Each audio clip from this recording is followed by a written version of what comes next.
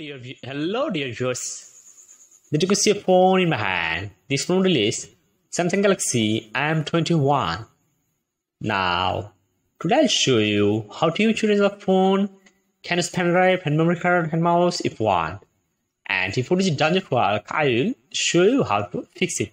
And I will also show you today whether this phone should be supported phones or not.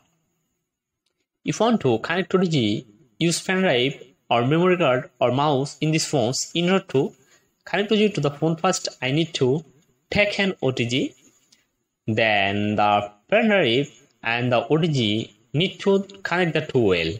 Then this pen drive I will connect well again with Otg,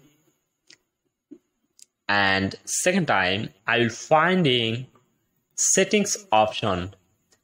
When finding settings option, then you have to click on its settings.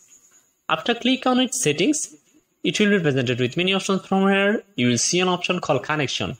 Then you have to click on it connection, and they have no option to Otg connection, and you will search icon, then click on its search icon and you have to write Otg and click on search, but there results no found.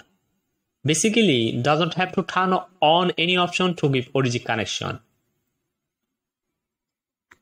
Third time, then I will put this Otg on my phone. I will wait for a while after testing it, but here I can see my phone Otg is not working. So I have to show now what I have to do. If Otg doesn't work, I will replace my Otg,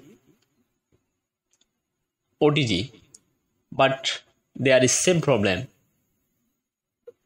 My phone is not working Otg connection.